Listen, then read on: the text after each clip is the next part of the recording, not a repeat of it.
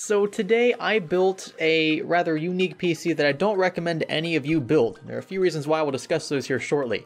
It's an ITX X99 PC. Yes, that is possible. There is a single, as far as I know, X99 ITX motherboard. You may have seen it on Linus's old video. It's from ASRock, and it's rather weird looking. You're looking at it right now. I actually painted the motherboard white, the heatsinks, the VRM heatsinks, just because I wanted to match the other components in the system, even though really won't be able to see much of that in the Fractal Node 202 when it's all assembled. The CPU socket alone consumes half of this motherboard's total area.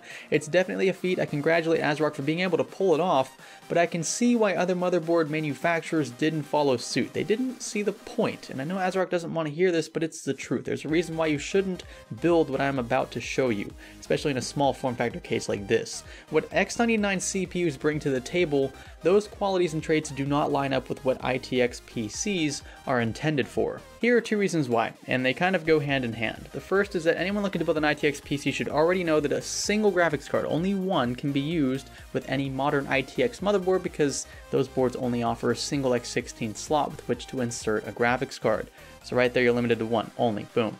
Reason two, and this falls into the X99 category, if you're looking to build that kind of PC, chances are you maybe some point down the line want to SLI or Crossfire two graphics cards, and if that doesn't apply to you, then maybe you just want to overclock the thing, and that's super hard to do in a small form factor build like the one you're about to see. So that's my disclaimer up front. This build makes no sense. Please, please, please do not copy this build part for part. You'll see why at the end of this video. You'll be slightly disappointed with the results. You could actually build something that is slightly more powerful for a few bucks less. And we'll talk about that at the end as well. With that said, I hope you enjoy this ridiculously nonsensical build.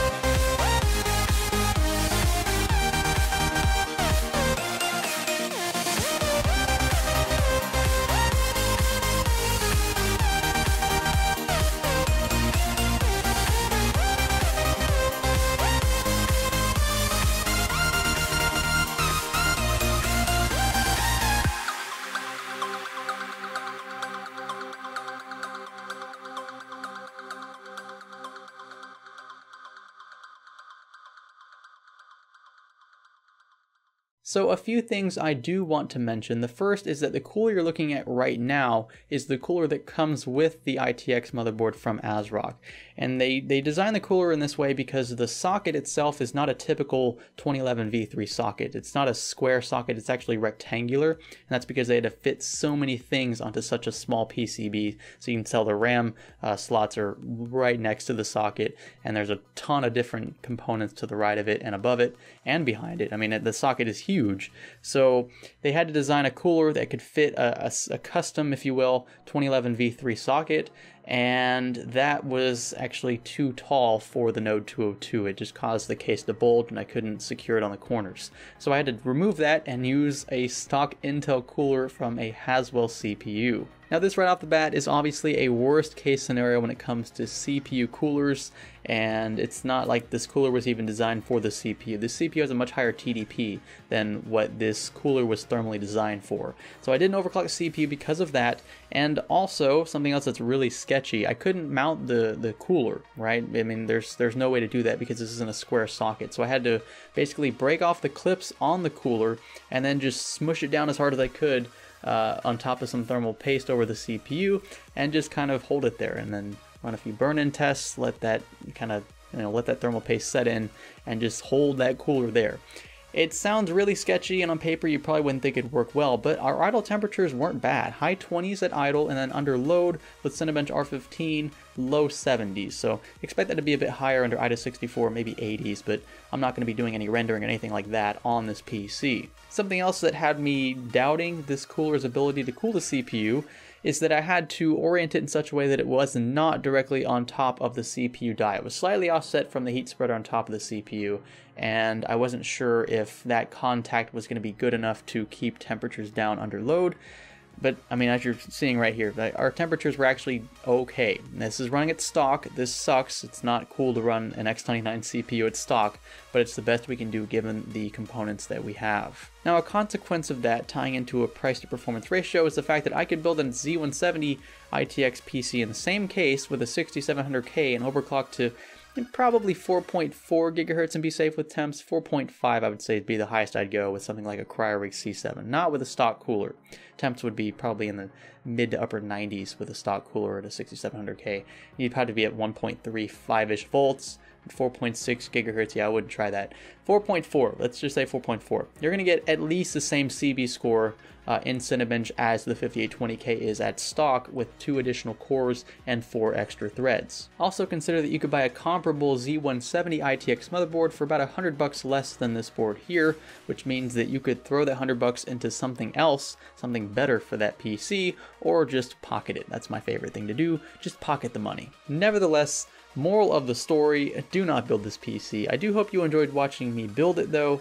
I'm going to be honest with you, I'm just going to disassemble it after I finish editing this video. I might try VR with it just to see how well it does, being that it's a small form factor build. You can just throw it in your living room and use that as like a decent PC to play games with on your TV. But it's not practical. Not when you could build something on a Z170 or Z270 platform for much cheaper that'll still be just as powerful, if not more powerful, if you get a decent overclock out of it. The 5820K is going to go back on my test bench where it belongs, where all 6 of its cores and all 12 of its threads will be utilized much more efficiently. If you like this video, be sure to give it a thumbs up. Give it a thumbs down if you feel the complete opposite, or if you hate everything about life. Be sure to click the subscribe button if you haven't already, and stay tuned for a head-to-head comparison between 4 monolith coolers. I showed them all on Twitter. Follow me on Twitter for more details. This is Salazar Studio. Thanks for learning with us.